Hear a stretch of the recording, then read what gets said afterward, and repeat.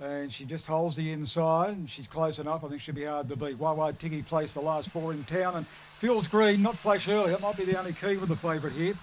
We're all set, ready, racing now, and well away with Dory's Boys out wide. Will come across and lead Wawa Tiggy, KCT. Skyways is bustling up the settle just behind the 2 leaders. Back centre field, Chief Star in company there with That's My Rufus. Fields Green's a mile back. It's second last, in fact, and the tail ender is easy on the top corner. They're getting to the leader, Dory's Boys, the inside, Wawa Tiggy, and Skywise the outside. They're followed by KCT, and the next one then was That's My Rufus. They turn. Skywise raced up and hit the lead from Wawa Tiggy. Skywise too strong. Beat Wawa Tiggy and Dory's Boys. KCT, That's My Rufus, a break in the field, the Chief Star, followed by Easy, and the favourite Fields Green was never in it, was last in. Cheers, Wawa Tiggy, and 6th, 3rd, Dory's Boys, 3, officially 4th, 2, 1, 6 and 3, 30 and 5th, trained by Jody Lord, and it gives the kennel a winning double. 1, Wawa Tiggy 2nd, Scott Goodger, and 6th, 3rd, Dory's Boys, Aaron Williams.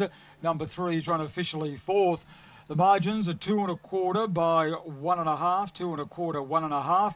The sectionals are 4.44, 17.41.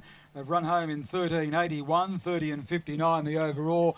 Wouldn't take too much notice of the times in these latter races with this rain at the moment. Track is becoming on the wet side, but